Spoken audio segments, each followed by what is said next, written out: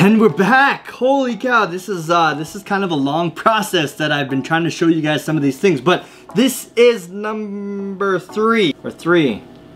This is video 3 of how to take apart a porcupine, how to clean a porcupine, how to basically get the things that you need from a porcupine to get the artwork done that you want to get done. If you're just jumping into this video now and you want to see part 1, which was taking off the hair, or part 2, which was taking off all the fur, this is part 3, so you can go back to those videos and check them all out and see which one you want to do. It could either be this one or it could either be this one. So you can choose which one you want. If this is the 3rd video for you guys, thanks for hanging around and watching this whole process. I don't have very much time and I need to get this guy out of my house. It doesn't stink, but I can smell it. How I do this, yes, I understand there are going to be different people that are going to have different ways of doing this, but this is the way I like doing it. It's most efficient for me, especially in the long run. If you do more work on the porcupine while it's whole, it's much less work later on when you have the quills and everything separated. Around the side of the head, up here in the front, you aren't gonna be getting as many of the quills as you want because they're gonna be very small. So right at the back of the base of the neck is where I start to pluck, and then I make my way. Let me show you the important sections of this porcupine and where the quills are for the different types of quill work that are out there. I'll show you the quill work for me, I'll show you the quill work for the quill wrappers, I'll show you the quill work for the quill embroidery people, I'll show you the quill wrapping for the jewelry makers. Alright, here it is. So we have the entire porcupine. Don't mind the wrist of having a little bit of problems with the wrist. So I'm going to start right behind the head, from the side of the legs right here along each side. So here's his leg right here. See? And along the side of his obliques and along here are the quills that I want. That's me. So this V is for birch bark quill work. As we start to move up here and they get a little bit longer and they're skinny, this is primarily for the quill wrappers. That's for these guys right there. Okay. And then as we keep going, this section here, these longer, semi-thicker ones, and along the base right here, a lot of the actual embroidery guys like those longer and a little bit thicker sometimes for those ones.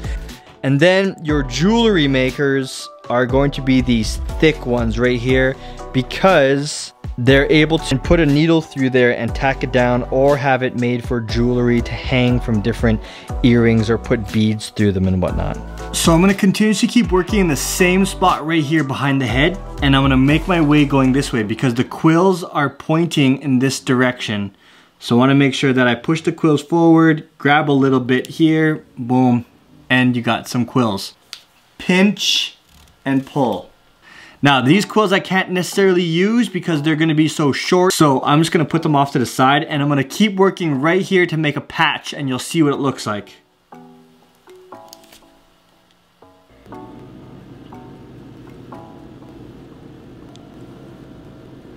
As you can see, I have this little patch going on right here, and that's exactly how you want to start, so you can slowly start making your way through. Now, because all the quills go in one direction, you don't really have to worry too much about getting poked, as long as you get all the quills along in the patch, even the little tiny brand new ones that you're gonna see that are still just growing. Now, it is kind of a process to get going, but that's the longest part, is just making that patch, and then you're just gonna start getting into the better, longer quills that can be used.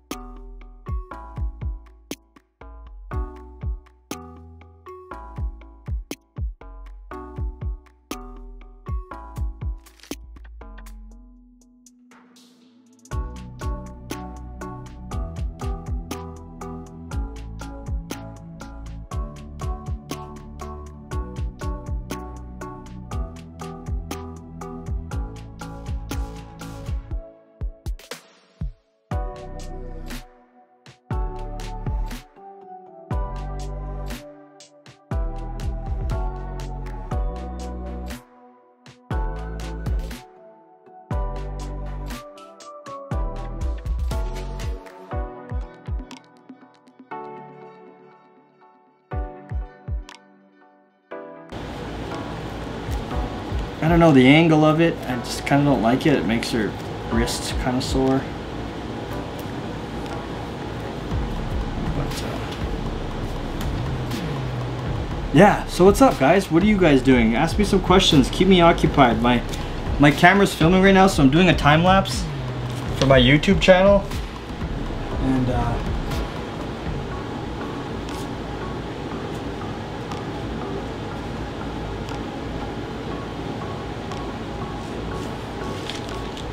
yeah, I'm doing a time lapse for my YouTube channel, so I just need some company. Yes, Matt, I use Rit Dye and I use American Kool-Aid. I mean, it's crazy what Kool-Aid can stain. But that's kind of, you know, it's stuff I use. And then Andrea asked, thanks for your, yeah, cool, thank you for hanging out. But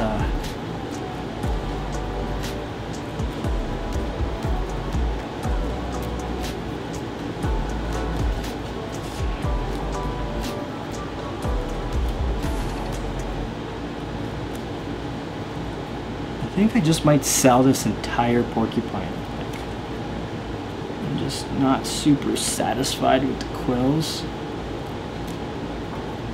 So I might just go, hey guys, what is up? Sell them all. Sell them all. Some good old homegrown Montana porcupine.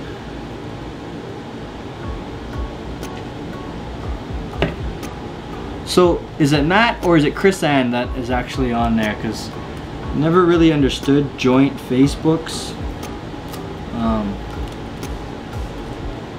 Because then you never really know who's on there. you don't know if you're like, hey Matt, what's up? Or if you say, hey Chris Ann, what's going on? Like, I mean, figured if you guys are both have the same last name, Claire, which actually I know a couple Claires. And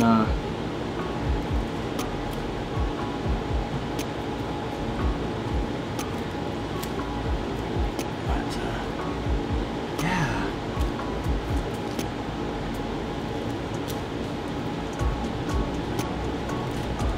Oh, it's Matt.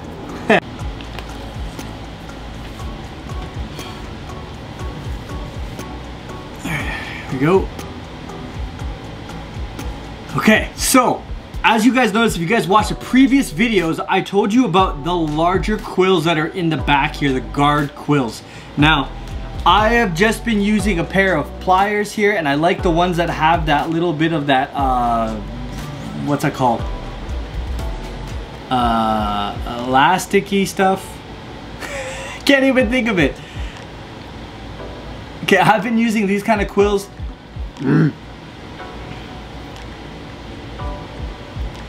I've just been using these kind of pliers here. That way it could just be in and out. Let's try that again. I've just been I'm gonna do this, guys. I'm gonna get this. I've just been using these kind of pliers here, guys, and that way I can get into these quills. And like I mentioned in the previous videos, that I don't have to necessarily take all the fur off of this, because once I reach in here and grab and pull, only a little bit of the actual fur comes out and most of it is quills. And that's where I've been saving them in this bucket here. These are just the large guard quills only, right here. And that's for all you crazy jewelry makers that make all the earrings that where you put a needle through them and you can tie beads on them and do all the crazy things with them. That's for you guys. So I will be probably selling those or giving them away to some place at some point in my life. Now, there was a section here from here to here that the camera actually stopped recording, and that kind of sucks, but the time lapse was what it was. And I'm gonna show you guys here a little bit of closer up. As you get closer to the sides of the actual porcupine, the quills get really tiny, they get real thin, and those aren't quills that we can use, especially with birch bark quillwork.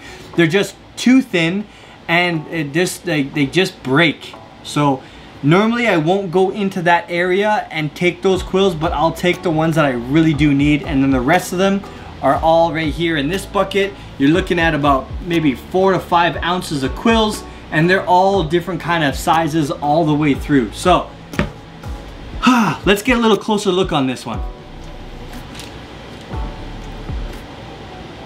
I got 10% left on my phone, guys.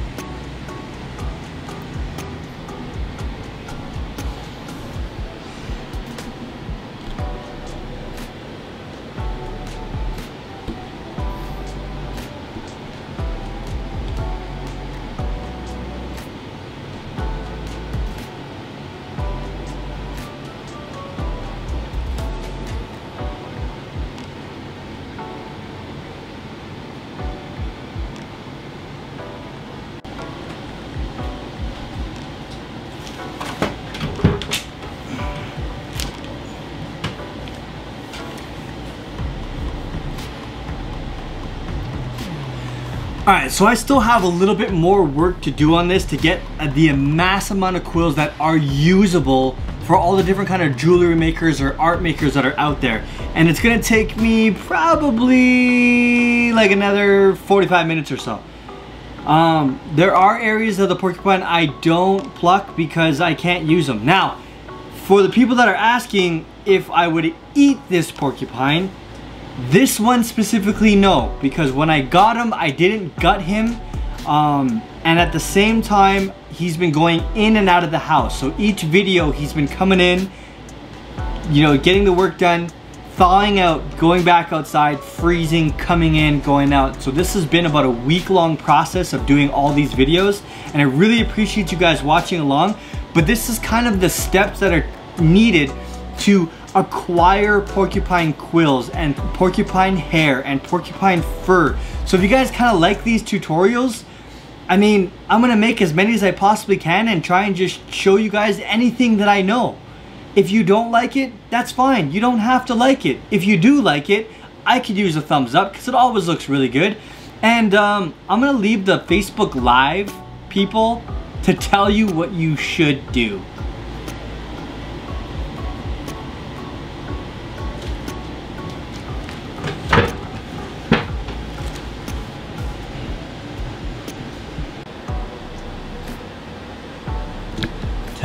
Tell them guys, tell them. Yeah, right there. All 20 of you like.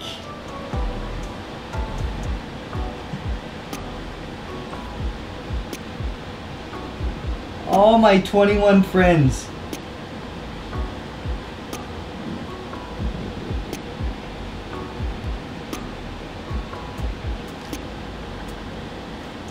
Just keep commenting like. Keep commenting like. You guys are going to be the closing to my YouTube channel.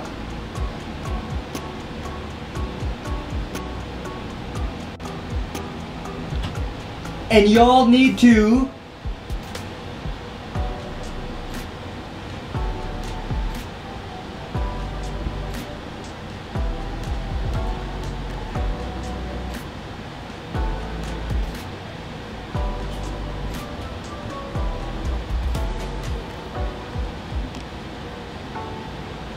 keep going guys, keep going guys, keep saying comment.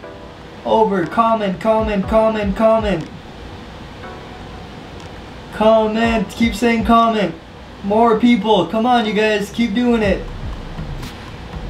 I need as much footage as possible, the word comment.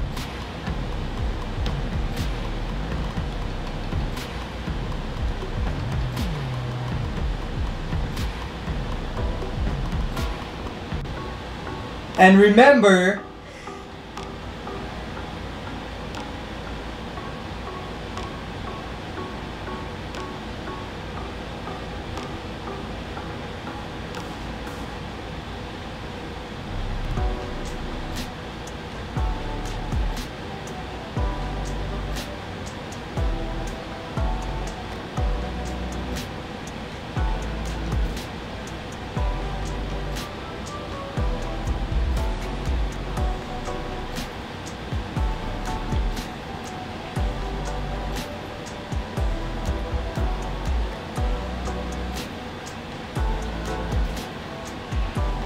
It is. Keep doing it. Keep going, guys. Keep going.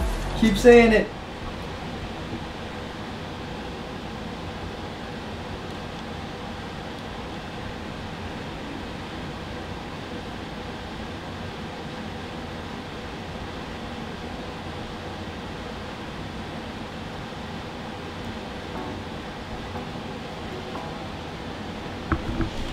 That's it, guys. Like I mentioned, like, subscribe, comment, and make good choices. It is.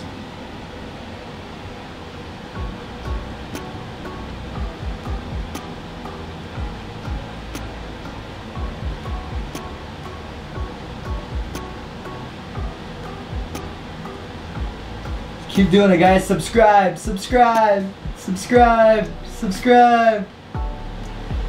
Keep writing it. Write subscribe.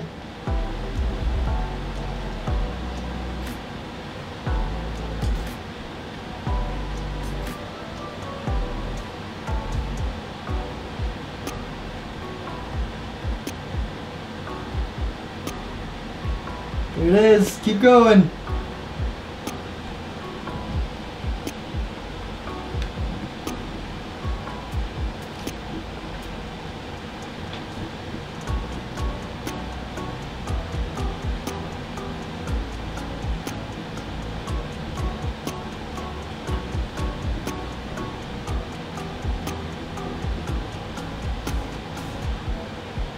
There it is. Keep going. Subscribe. Subscribe. Done. And like they said, like.